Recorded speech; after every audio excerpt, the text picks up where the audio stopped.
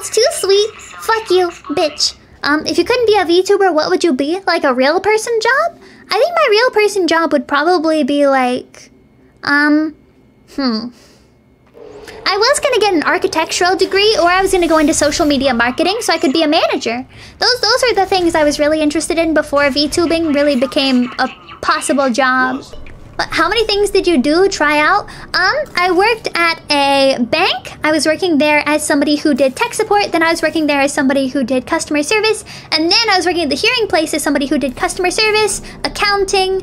Not accounting like proper accounting, but like a little bit of just kind of fucking around with stuff. I like learned how the systems work and would help solve problems with their online systems. And then when that wasn't working, I also did jobs like,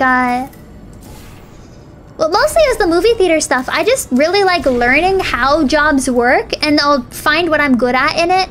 But I could never really be just that good or good enough at it, if that makes sense, to make it into like a big fancy manager position or whatever.